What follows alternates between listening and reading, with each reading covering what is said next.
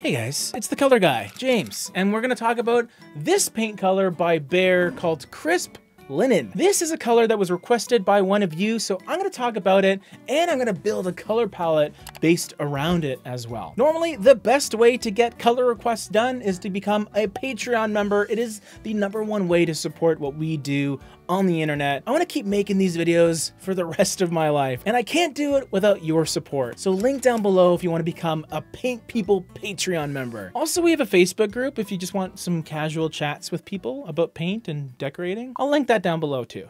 There you go. So Crisp Linen, I have it right here. And on the Behr website, like a lot of paint companies, you get a lot of interesting information at your fingertips. And there's a little tagline here that says, Crisp Linen is a true beige, a perfect neutral that suggests serenity and classic beauty. Now, do I think this is a true beige? Not personally, just because I find it to be a lot lighter than what I deem to be beige leaning. But it does have a beigeness to it.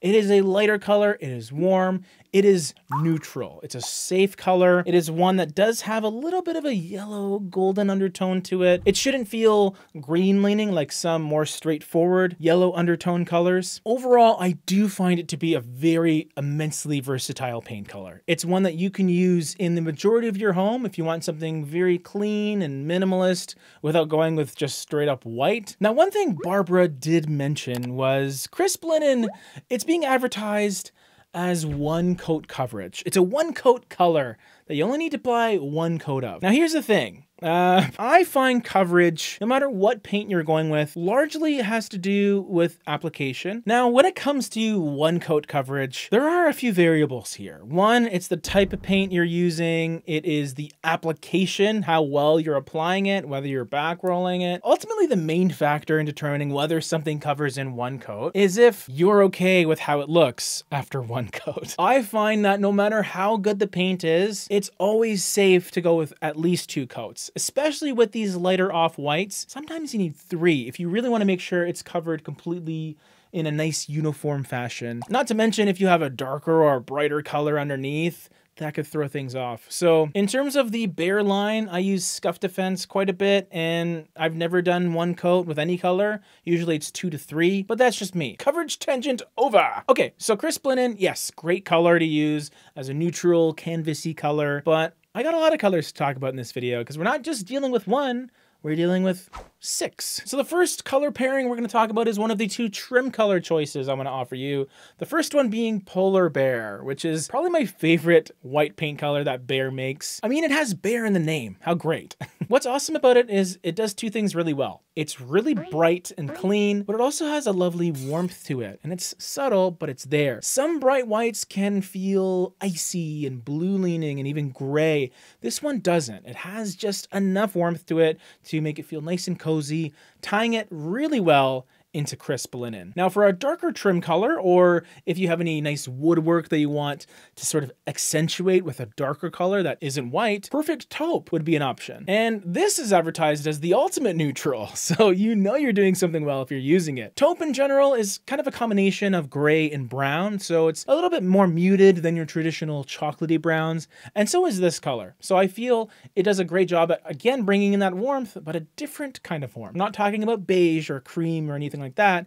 This one has a lovely brown quality to it, a bit of a khaki feel, not like the green khakis, the brown ones, okay? All right, let's get into some color pairings. And these ones, they're a little more saturated. I was tempted to just go with more neutrals, like, you know, a taupe, darker kind of greigey color, but I wanted to bring in a little bit more color. Not too much, but a little bit. Solemn Silence would be my first choice, and I have it right here. It is part of the gray family, but it is a blue leaning gray. It has this icy, calming, soothing quality to it. So those words are important because in any space you want to feel soothed and just relaxed and mellowed out, but still have some lightness to it. this could be the color for you. It does have a little more depth than Crisp Linen in terms of how dark it is. It has a 68 LRV, which means it is a bit darker, but not dark enough where it'll feel dark. It's still in that light sort of tier of paint colors. I almost see this as a co-star for Crisp Linen, so they can be used in very similar situations and circumstances, but again, just different ends of the spectrum. Very light and neutral, but warm versus cool. Next up is another beige color. This is called Tapestry Beige, and I don't know if you can see it on the screen, but this is a beige that has quite a clear orange undertone. It's sort of a peachy beige that really differentiates itself from Crisp Linen. I mean, if you see them together, you're not going to really mistake them from one another. Tapestry Beige is for people that enjoy a little bit of fun and whimsy. Behr does a great job of describing it as a peach-infused tan, and I could see why. Don't mistake this for just another neutral. It's going to have more of that vibrancy to it and energy, so make sure you test it out in the space that you want to use it in, especially if you're painting a whole room with it. If it's in the form of little accents here and there,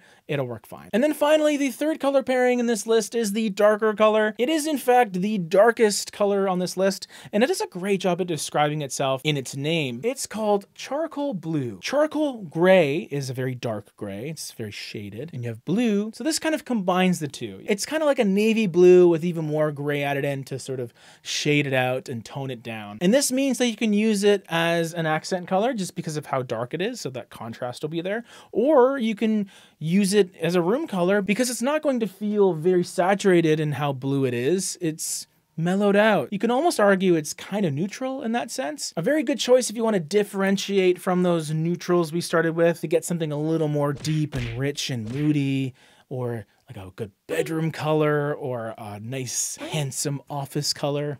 I don't know. I like it. Here's the palette all together. Please let me know what you think. Don't forget to check out our Patreon, and you can check out this video right over here. Thanks for watching.